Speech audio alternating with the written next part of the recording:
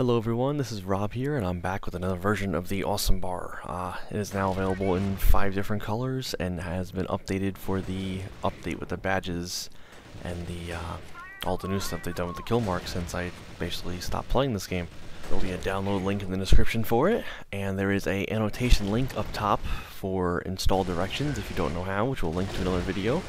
And aside from that, if you have any other questions on how to get this running or any suggestions, anything like that really, you can go ahead and message me on my Facebook page or message me on YouTube or whichever works for you really.